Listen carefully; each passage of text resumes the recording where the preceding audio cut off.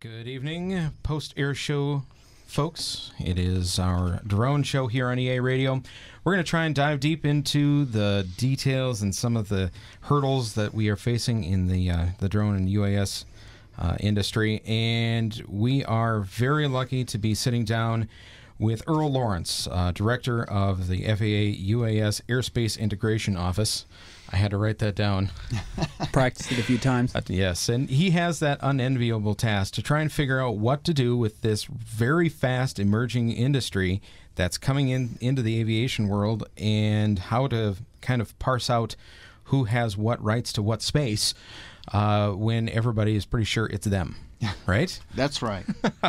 So is that, if we were to try and give like an overview of your role, is that a maybe an oversimplification, but somewhat accurate? Yeah, maybe. I'll explain it a little bit more.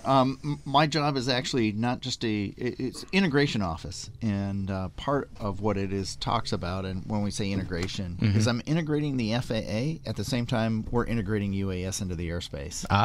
So both sides. It's both sides. How do we get everybody to pull together? So I'm in that inevitable position. I bring all the various FAA offices together so that we're speaking with one FAA out, as we like to say, with one applicant. So out to the community and in dealing with their needs and wants. Sure. In trying to do that, are you trying to more clearly define the constituents of these? This is what GA wants, and this is what commercial wants, and this is what the commercial drone operator wants, and this is what the hobbyist wants, and this is the fears of the public that we have to deal with, and the safety needs of the government. And I mean, is that kind of your ball? It is looking at all those interests, but we're not segregating them out, because that is one thing. What true integration is bringing everybody together, and as you found, and I'm sure people have been talking about it all week, it's getting pretty blurry in between GA and commercial. When you talk about unmanned, and it's really about automated systems, and we're seeing those grow. And the great electronics. Looks how we're using iPads in the cockpits. We're uploading programs. We're using great autopilots. A lot of that is complete crossover with the IT industry and the phone companies. And so it's really how do we all pull that together. But you did mention cities, states, the communities. That's a whole nother community. We used to deal with pilots, and now we deal with everybody in the United States. There's one thing I think you'd like, and the audience would like, is the mayor of San Francisco is on our drone advisory committee, and it was Mayor Lee. He's deceased. He had a sudden heart attack last year, but one of the things he said was, I have an airport. I got an airport manager. I got an infrastructure. I got all of this thing. And then somebody went and made my entire city the airport, because it's now in the palm of your hand. That is a great analogy. And in fact, the world is our airport. I love it. So there's been a lot of steps, kind of the 2 steps forward, 1 step back, I think, in how to address a lot of the issues within the industry. One of the latest out is the LANCE program, the Low Altitude Authorization and Notification Capability. Can you give me a quick 1 or 2 sentence kind of summary what that's about? Sure. Really what that replaces is, right now in the manned world, you get on the radio, you talk to the controller, you get access into controlled airspace. What LANCE does is let 2 computers talk to each other, and it's really the same thing. And so you're getting still authorization to be in that airspace. It is all about controlled airspace, but we're automating it. That's our version of automating internally, and catching up with the way computers talk better to computers and people talk better to people. And so that's really what we're dealing with. Yeah, it comes out way faster than your normal call them, wait for a waiver, anything like that. Yeah. Yes. Now that's been slowly rolled out across the nation, so it hasn't hit all areas quite yet. What have you learned with the rollout so far?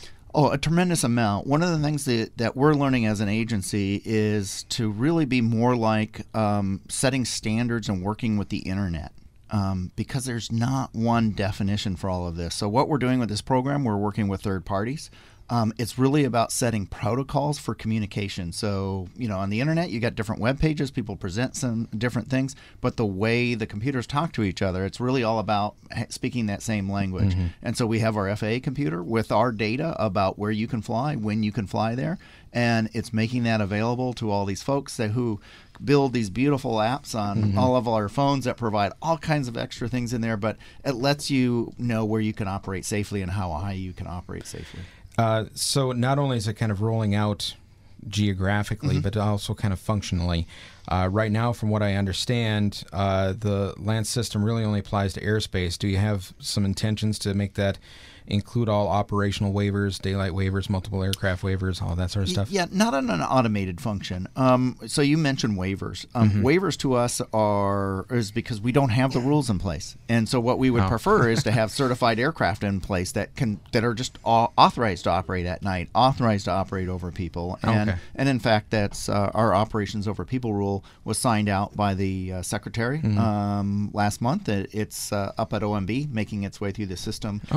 So that will include night in operations over. So is LANC a band-aid approach until we get a better? Until we get those rules in place. No, LANC is actually in there. It says in controlled airspace you need authorization. So it's not a band-aid. It's that replacement instead of talking to a controller. They don't want you all calling the tower and saying, "Can I fly my UAS or my light aircraft in a particular area?" We want to do that electronically. So to piggyback off of that, you saying that's almost like what about the UTM, the UAS traffic management setup? Is that almost like a preliminary to that final destination there? It is. We consider that part of our UTM. So UTM unmanned traffic management is really, it's a NASA research project. That's not an FAA program. That's a NASA research project. NASA's research is doing all kinds of wonderful things, some of which will be used by the operators, some of which is just basic research, some of it will be used by other public entities, and some like military, et cetera, and some of it will be used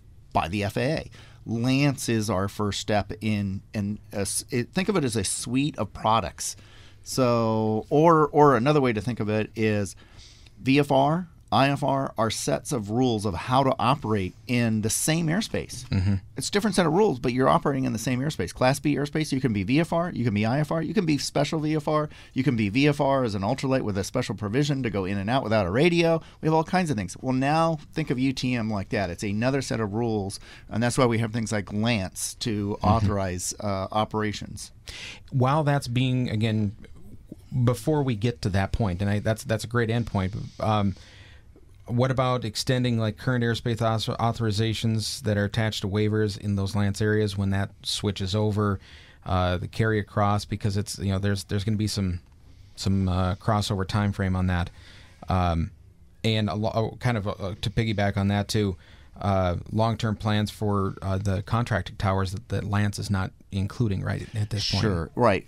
So for the audience here, LANC is covering much of the country where we have FAA towers, because it's the FAA Air Traffic Control Center in those areas mapping out and saying these are the areas we've determined that we can safely operate an unmanned system. There are military airspaces and when I say military airspaces, there are areas of the country which have military air traffic controllers providing services to civil operators, and so those haven't been mapped yet. We haven't mapped the contract towers. Those are additional phases. We will continue to do that, but it is linked to controlled airspace. So G is not the areas we're looking at, but we are looking at B, C, D, and E in conjunction with an airport, mapping all of those areas out, and then eventually they'll be included. But it takes time. Sure. You mentioned the traffic management system. One of the things that kind of depends on that is the remote identification. Is there a concept as to what that's supposed to look like? In the Part 61 world and above, we have ADS-B. Right. What is this remote identification, and what is that imagined to be? So again, remote identification takes on a new role when we're talking autonomous unmanned operations, and that is really the focus is how do you got to know where your aircraft is, right? You don't know where your aircraft is. Think of ID like that. The operator has to know where their aircraft is. So we're building that ID system first and foremost so you know where your aircraft and you know where other people's aircraft are. So you're not running into them. So it's not self-separation. It's literally giving the information to the operator who's responsible. They know where their aircraft is. That's what we need if you're going to go beyond visual line of sight. So that's the first role. Also, communities and security folks want to know, what does compliance look like? How do I know whether that's a legal operation or not a legal operation? And that's really what they're looking for. Are we talking remote identification that's attached to the aircraft or attached to the controller? Actually, we have laid out earlier this year. We have our annual symposium where we educate folks. I'm in the rulemaking process now, so I can't talk about the actual rule. But what we did in that symposium is laid out. It's about the safety and knowing where to locate the operator. So we proposed areas where, for example, an AMA flying field. That's it. You identify the field, not the person. There are some things that you may be operated a little bit further away. You identify the control station, and then some. If you're going across the country hundreds of miles, then you need to identify off the aircraft. So it's not intended to be one answer, just like VFR. There's not one answer. You can have a no radio operation. You can have no transponder operations. Depends on what you're doing. So we've got several more topics that we want to cover before we let you out of the studios, and I thank you very much for stopping by. We're talking again with Earl Lawrence, Director of the FAA UAS Airspace Integration Office, and we're going to have more with Earl coming up right after this on EAA Radio. And this is the Drone Zone, and we're back again with Earl Lawrence, and we have some very fun questions. We do. We got to get through the bureaucratic stuff first, Yep. But there is so much confusion because it's new, because of its newness. I think there's so much confusion about these different programs and what can I do and how do I do some of this stuff. Let's talk a little bit about the idea of who is supposed to be overseeing and controlling this. So we have in the commercial operations, especially, but otherwise too. We have the local folks that may have their restrictions, and the federal airspace, but where is that crossing over? So one of the things that some of us will say is the FAA tells me where I can fly in the air, but the locals tell me where I can take off and land, essentially. But how is that meshing? How is that integrating? And what's the intention of the FAA on that? So it is difficult. It is difficult to work out how to integrate that, and that is probably the biggest challenge. Going back to what I mentioned in the previous segment about Mayor Lee and saying that it's not just the airport. The airport is now in everybody's hands, and so that's not new to aviation. It's just that we have this long history of working out those interactions in between us. I have examples where we fully certified helicopter operations to bring people in and out of events and things like that, and then the town shuts them down. Well, why? Because you got to land somewhere. Ultimately, you have to land, and so you have to, in life, work with your local community. That's just the facts of the matter. But from an FAA standpoint, we are responsible for safety, and we are responsible for managing the airspace. These are aircraft by law. Congress said so. Even model aircraft. It's an act of Congress, so we are bound to follow that. Sure. And I look at the airspace system, and maybe the listeners can think about this as a big public beach, okay? And public beaches across the United States, you have to have access to the public beach. So there's a requirement to have access, but there's different rules about how close you can build the houses to the beaches and different things. But it belongs to everybody, and we have to figure out a way to assure that everybody has that access. So then let's turn the corner from who makes what rules to who has what enforcement. Yes. This is a challenge that, as a commercial operator, that I run into every day. If I approach a client and they're like, well, I got this kid from church that has this thing, then he's doing all of our shots for us, and I'm shaking my head. I'm like, you understand that that's not legal, but what are you going to do about it? Right. So where is the enforcement, or where should the enforcement come from on these rules? Well, ultimately, on the FAA rules, that's FAA. But also there's local rules and regulations. Noise, that's local. Privacy, that's local. Right. When I say local, state Right. ultimately. Not federal. But non-federal. Right. The whole peeping Tom laws and all those kind of things are all nuisance laws, noise laws. Those are all local community, and they have full jurisdiction over that. When you talk about using a drone for commercial purposes, so that is a violation of an FAA regulation, and we would handle that. And of course, we use that with our compliance philosophy, and we try with the first step when we learn. If we know of who's doing that and they're identified, then we can go out and we start with, are you clueless? Right. Do we just have to educate you? And it's Are the you beginning clueless of a or program. defiant? Yes, Yeah. exactly. All right. So in the early days of aviation, there was people were flying, and wait a minute, you need to have a license for that. So we come up with licensure, and then people were showing other people how to fly. So wait a minute, you need to be a licensed instructor. And then there's different types of flights. We had different types of licenses. Are we heading down that same path with the whole UAS program, that we may see different certifications or instructor certifications or those kind of endorsements? Absolutely. We're actually already there. So, for example, what's your endorsement today for being a fish spotter in a manned aircraft? There isn't one, but they have specific training. Right. What's your endorsement for inspecting pipelines for the oil company? Well, there's a set of training. And my point is, when we look at our rules, we don't think of it when we're introducing something brand new like this. It's not about 107. It's not about 61. We say, what were the things, the requirements for that? What were the knowledge that you had to know? You had to know airspace. What are the things you need to know to safely operate that system? And some things will be in the rule, and some things will be in industry training, and it'll all evolve. And so if the industry is taking care of it, and they are providing the training and making sure, like inspecting cell towers with drones. Well, there's something called RF, radio frequency, on there. If you just take a regular off-the-shelf drone and you try to do that, it will crash. Oh, yeah. You will lose control over it.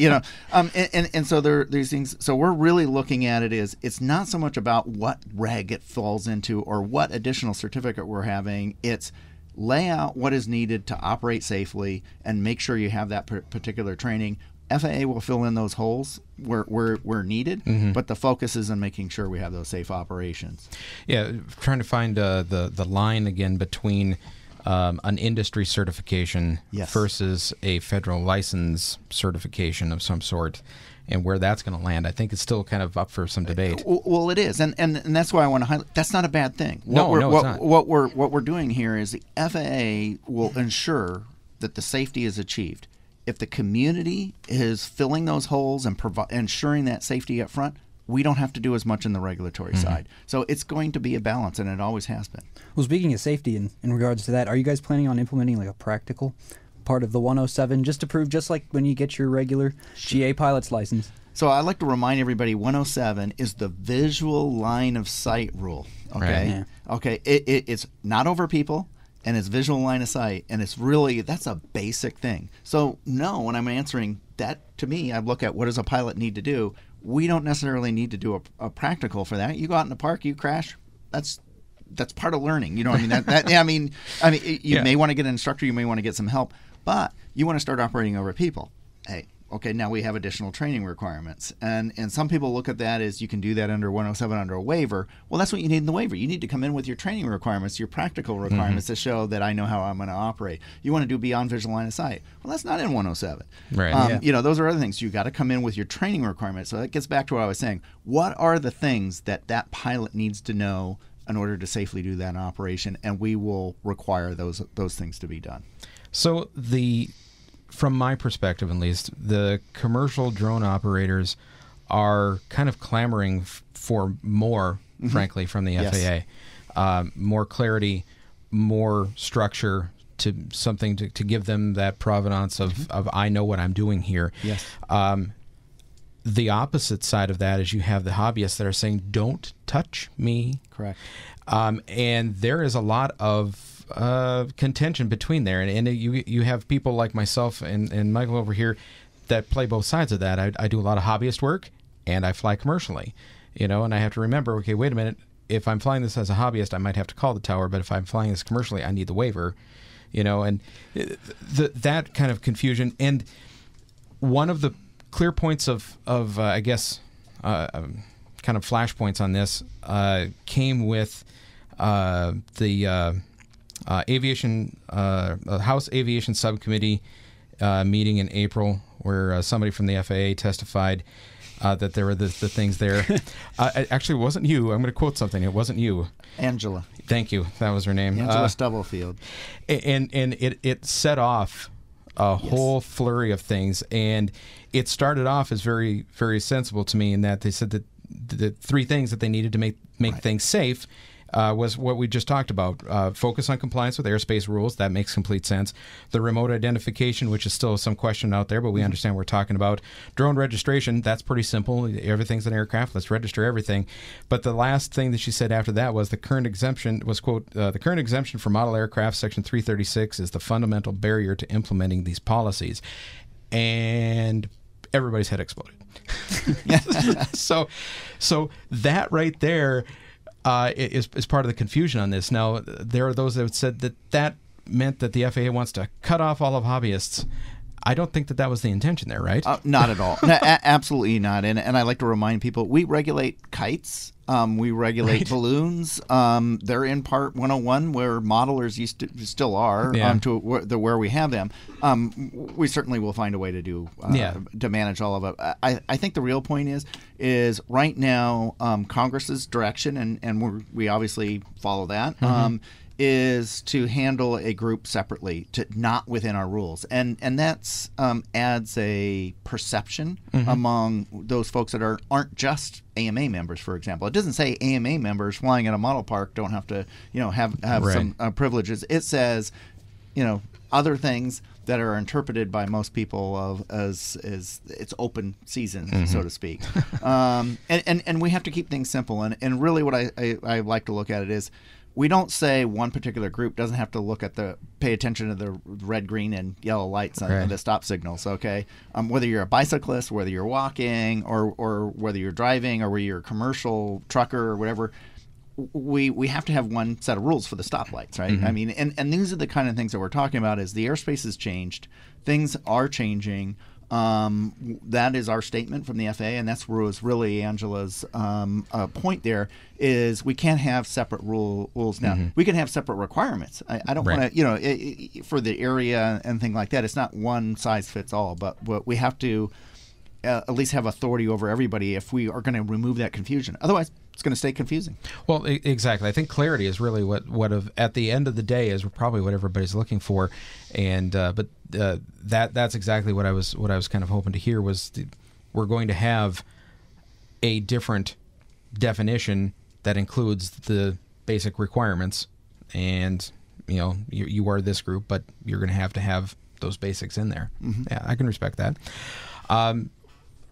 You had one question about no. Fine. So, with that being said, what can you add to our conversation here to try and clear up any of those kind of things that I haven't touched on so far? Well, just in general, because it's always time short on radio. Yes. It always seems to be a long time. And this is the drone zone, and I want to highlight the FAA has a drone zone. And that's actually where our you were going to bust me on that. Yeah, right, exactly. Oh, no, not at all. It's fabulous. We were just saying, so you go to www.faa.gov/UAS, and you'll end up in that drone zone and see those connections. Tremendous amount of materials, education there. I know it's not always the best to navigate, but we're always improving it. We're always looking at better. In fact, you go on there, you got a hobbyist click or you got a commercial click, and you can get all kinds of great information. We have one of the only 1-800 lines that's open during the week. We have answermen, and ladies that you can call up and get answers to your question, and we can help you find your way through the bureaucracy. Excellent. Well, Earl, I would thank you for coming in and talking with us for this last half hour, and this has been the Drone Zone at EAA Radio.